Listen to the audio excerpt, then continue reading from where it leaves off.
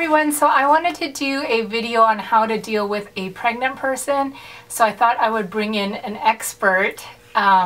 Since we are pregnant with baby number 4, we've definitely learned a lot of things through each pregnancy, and just for the sake of the video, I'll play the crazy pregnant person. Just for the sake of the video. Because we all know I'm the most perfect pregnant person. She will be very convincing.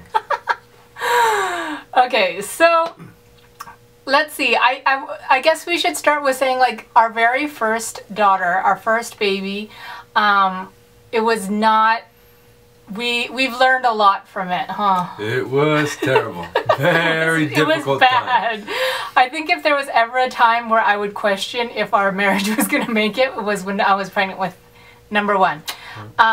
So I feel like that's like the biggest decision on us having more kids. It wasn't really having the actual kid, it was like me being pregnant again. So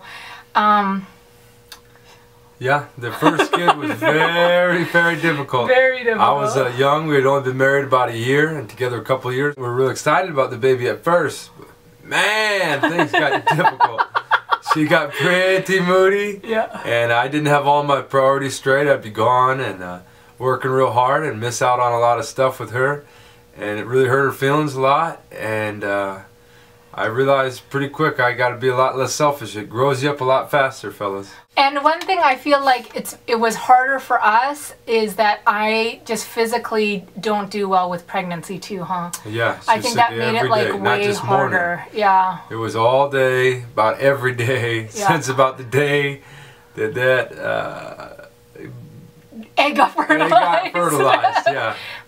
Literally, like the moment the egg got fertilized, I started throwing up, and I was like sick ever since then. So not just that, just lots of other symptoms. I feel like I got like every symptom that you're supposed to get when you're pregnant. So anyways, we thought we would share kind of for maybe like the significant other of the pregnant person, or maybe you're just around people, because even just like people in general public say a lot of dumb things to pregnant people. So we thought maybe we would share maybe some tips for you husbands or significant others or family members. Get your hard hat. Get your hard hat. Get ready. And you're in for it. And get your passport picture. Get your passport. Make sure you got thick skin. Yeah. Well, okay, so I wrote down a couple of things, and he'll probably like add more things to it.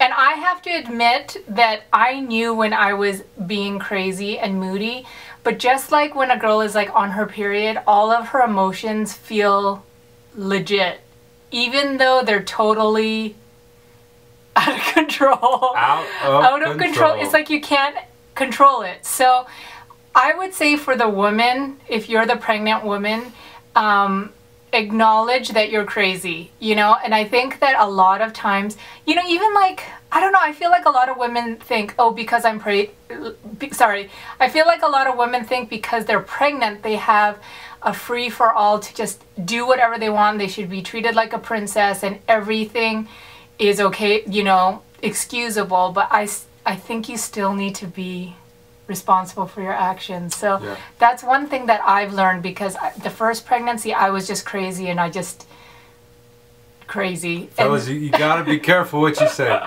Don't react. Don't say anything that could be written down and look really bad. You're gonna want to say things back. Think before you speak. Don't even try and put yourself in their place. It's so far removed from who you are. I don't think there's any equivalent to a woman being pregnant that a man can understand, especially if she's sick every day and her back hurts and her emotions are going crazy. Just say, you know what, she's going to say what she says. I love her.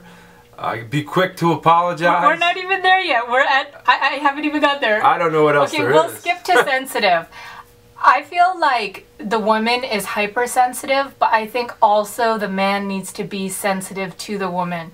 And that probably goes with like not saying what you want to say that's in your mind, because it's just going to make the circumstance worse. You're just going to, you know, and I think that you have to remind yourself that she is extra sensitive, so whatever you say is going to be used against you, so you should probably be sensitive. Okay, number one, I said attentive. Be really attentive, because that goes along with the girl being really sensitive. I think that, you know, you might normally not be used to doing a lot of little things and noticing stuff. But once she's pregnant, like, she wants you to notice all those things. And especially if you're someone who gets sick a lot, like I get sick a lot. I mean, it's tiring for the guy to hear all the time that they don't feel good. Like, I don't feel good every day, and he knows that. And so I try not to, as much as I can, let him know, because he knows I don't feel good. Right. But at the same time, when I tell him, like, I'm not feeling good or whatever, like, if you're a guy, don't roll your eyes or don't ignore her or act like, oh, well, whatever, because she feels like crap. Fellas, she's right. We got to be more understanding and listen and try and be aggressive. Say, hey, I know you don't feel good. What can I do for you? Yeah. I know you don't feel good. Yeah, but let me get you some water. Try and find some things that you know are going to make her feel better, and be thoughtful to give it to her. Get up a little bit early. Let her sleep in. Do a few extra of the chores, and come at her saying, I want to wash the dishes and take out the garbage. I know you're not feeling good. Yeah. That way, if you acknowledge it first, you don't have to hear about it the whole time. Which you're going to hear about it the whole time anyways. Yeah. But probably. I do think being attentive and taking initiative, and I think even like being involved. I mean, I personally don't want him like sitting there watching me throw up, but I want him to acknowledge that I'm throwing up, and, like, you know, maybe afterwards, like, rub my back or get me something to drink, or, you know, acknowledge that I wasn't feeling well. I don't know. Yeah, you can't fix all the problems. I know we want to fix the problem, but there is no fixing this problem till that baby comes out. Yeah. So you got to kind of cope with it. Hang in there. Do your best. And bite your tongue. You bite your tongue, and just know it will end. It will get better. I'm so thankful for the kids I have now. And once we had the first one, getting to be a dad, getting to hold that child, man, it changes your life. You get more love in your heart. And so when we were pregnant with the second one and the third one, and now the fourth one, I got that hope that there's light at the end of the tunnel, that eventually this baby comes out, her hormones kind of stabilize a little bit, and she's going to feel better, and everything's going to get better. Yeah. So hold on to hope. And I think it's good to be thoughtful. I think when guys are thoughtful when you're pregnant, half the time the girl doesn't act like she appreciates it or notice it or cares about it, but it does mean something. Like, he's very thoughtful. Like, he'll come home, like he went and got me a boba today, or he'll just do like thoughtful little things. You know, like, since we do have 3 other kids, he gives me time by myself to like do whatever I want to do. And okay, so I think the other thing too is, I think a lot of times women feel totally justified in being a mean beast to their husband, so they won't apologize for it even though they know they're totally wrong. Yeah. So I feel like that's one thing that I've worked on a lot, like each pregnancy, is after I've acted a beast, I try to acknowledge and apologize for acting that way. Yeah. Because it's not fair to him. You know, he doesn't physically feel sick, but he still has to go through everything with me. And I think that a lot of times people don't apologize, and that's really wearing on a guy. It's like 10 months of a naggy, moody, beastly woman, you know, and if she doesn't ever apologize for being mean or being out of line, like, that's wearing on the guy. So I would say for the girl to, after your mood swing has swung, to apologize. Yeah. I think that's a huge thing. You're still and always accountable for your words. Yeah. When somebody offends you, or the other person does something you don't like, or they snip at you, I think you got one of two choices. You got to just forgive them there and let it go, and don't bring it up again. Or very carefully, tactfully, acknowledge it to them and say, hey, I didn't like when you said this. I think you were out of line. I think you were being disrespectful. But what you cannot do is you cannot load up that gun. You can't let 2 or 3 days of little offenses come by, and then you know when they go over the line, you're just going to rifle them off. Well, you said this, you said that, you did this, you didn't do that. And all these little things mount up. Because in all the hours that you waited to say that, you were just thinking nothing but negative about the other person. So if you take time to get it out when it happens, or better yet, just forgive them. Understand it's not going to be this way forever. Understand they're going through it. They feel worse, and what's the solution to the problem? is they want to be loved, they want to be supported, they want you there. And so if you pick them up a magazine, you pick them up a boba, you pick them up a coffee, those little things, it's not the little thing in itself, it's just that you were thinking about them that way. Yeah. It acknowledges what they're going through a little better, maybe. Yeah, and I think that as the pregnant person, like, you feeling annoyed and stuff like that and them doing those sweet things kind of reminds you that you do love them, like, and you don't want to hurt them or hurt their feelings. I think another thing for the guy too is, okay, the woman's body is going to change and she's going to get huge and she knows it and she's not used to seeing her body that way. And I feel like one of the big mistakes we see a lot is we'll hear guys saying stuff to their wives and we're like, oh no, don't say that. Don't say it, no fellas. matter what you think, even if one day you wake up and your wife is twice the size she was when she went to bed, like, don't be like, dang, or like, tell her she needs to exercise or tell her she needs to watch what she eats. Right. That's like to me, that's like an off limit zone when a woman's pregnant. Definitely say talking about the woman's body in any sort, even if you're trying to be encouraging and nice about it, because I feel like a lot of husbands do that. They'll be like, oh well honey, like maybe instead of getting ice cream we should go for a walk or something. You're gonna hurt her feelings and she already knows she's huge. So I would just say anything to do with body, weight, unless it's positive, like, don't say it. Like, he's been good every pregnancy and every postpartum time frame. He has always, I try to believe that everything he says is true. Wish you would. But I feel like he's very wise in that he doesn't ever say anything negative. Oh, she's a beautiful lady. I'm a very lucky man. But like, while I'm pregnant and after I have the baby, you feel really bad about your body and you don't want someone who you love, who you want to be attracted to you, telling you that you need to lose weight or like, or that your body looks different or that you looked better before or whatever, because you already feel those things. So for the guy, like, he's so good at this. Every day he makes sure that I feel beautiful. Well, fellas, you don't want other people complimenting your wife before you do. You got to make sure that she feels loved and supported. You know, I embrace it. When she gets pregnant, man, I get pregnant. I gain a few pounds on you. I say, you know, if you're going to get bigger, because of the child, I might just get bigger just to hang out with you. Yeah. So if she's going to eat something late, I'm going to eat something late. We can lose the weight together if we want. Yeah. But we won't always be looking like this. Someday we'll be full of, well, I'll be full of wrinkles. She probably won't with all the wonderful stuff in. Anyway, it's not going to last forever. Beauty in the heart and beauty that you love the person, the more love you give them, the more beautiful they look. Yeah. But this one, guys, I don't identify with everybody.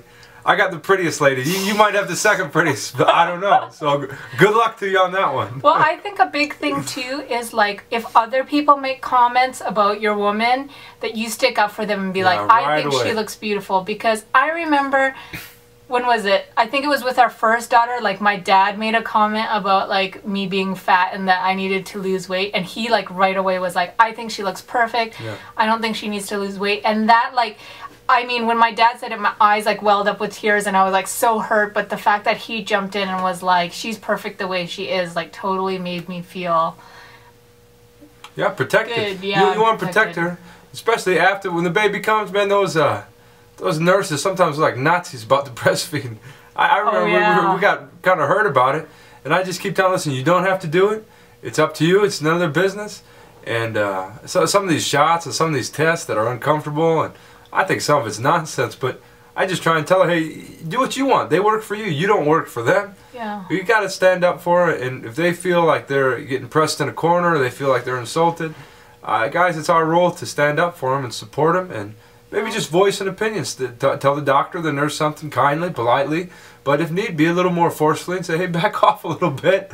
She's been through a lot. Yeah. I definitely think, like, pregnancy and then, like, birth and, like, right after birth, I feel like as a woman, because I'm pretty independent, but I do feel like in those times I feel like way more vulnerable and not weak, but like, I guess a little bit weak. So you do want someone who's going to protect you and be there for make you feel safe and, I don't know, protected. But I feel like we're like rambling about other stuff.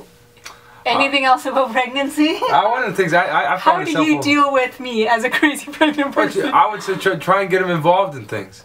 Ask them questions about your job that, you know, when they're pregnant, sometimes they feel isolated, they might feel alone, they feel like they're dealing with stuff that people don't understand.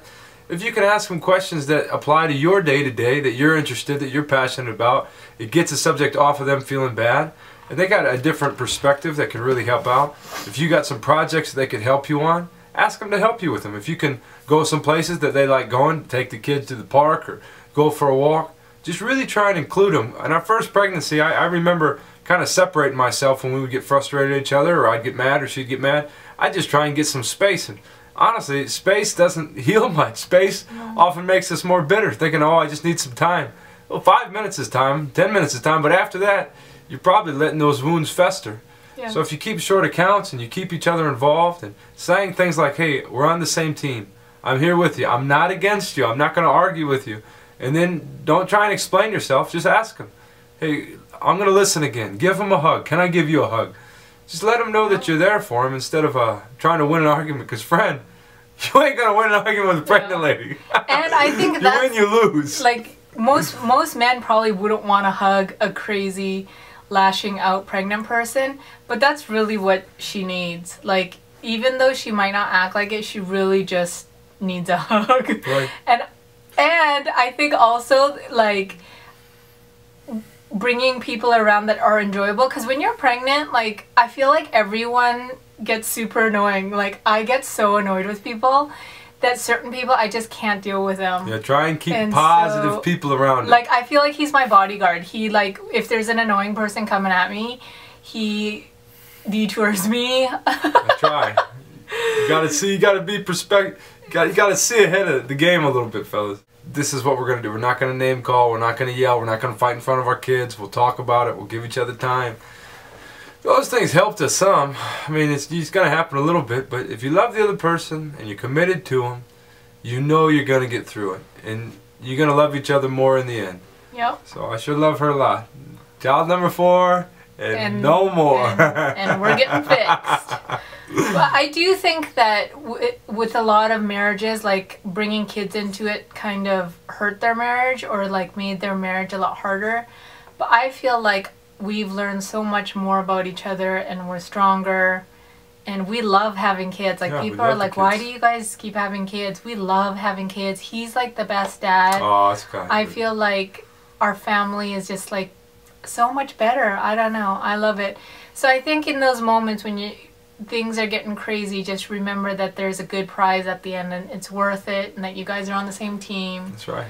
And that you love each other, and, you know, no matter what, the other person isn't going anywhere, I guess. That's right. So I don't know. You have anything else you want to share? Very lucky that you're the mother of my kids. I'm very thankful for it. Pray! Pray, fellas. Oh yeah, that should be number 1. You had better pray. Pray and hide. Yeah. Ain't nothing else you do really matters except for what you pass on to your kids. Yep. All the world's gonna know of you someday, so invest in them well. And the best investment you can make in your kids is by making it with your spouse. Yep. Give them the best spouse by you building up your spouse. Preach on, preacher. Preach on. All right. All right now. All right. Well, that's it. So thank you guys for watching, and for my special expert in the field. Just for one. Hopefully this was helpful. If you guys have any questions or comments or whatever, just let us know in the comments below, and we'll talk to you later. Bye.